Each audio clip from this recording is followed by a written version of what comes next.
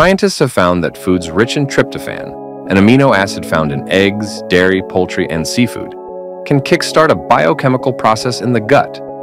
This process helps produce a hormone that naturally regulates appetite. This could be a game changer for people dealing with obesity or diabetes, especially since their bodies often struggle to make enough of this hormone on their own. Researchers have identified a natural alternative to Ozempic, produced within your own body, right in the gut, thanks to specific bacteria in the foods you consume.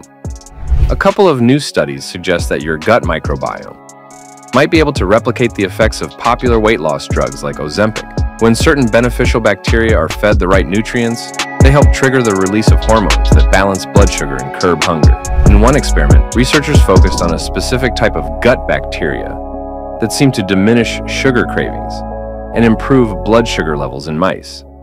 When these bacteria were boosted, the mice then showed less interest in sugary foods and signs of a healthier metabolism.